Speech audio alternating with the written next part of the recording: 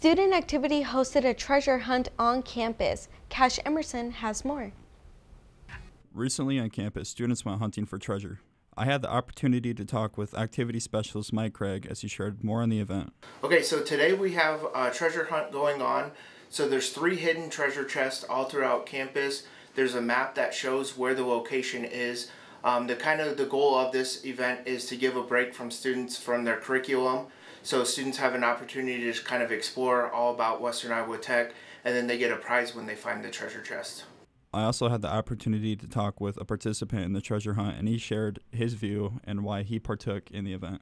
Yeah, I decided to do the scavenger hunt because I saw it on the bulletin board we had over there, and I thought it'd be a cool activity to do. For WITCC News, I'm Cash Emerson.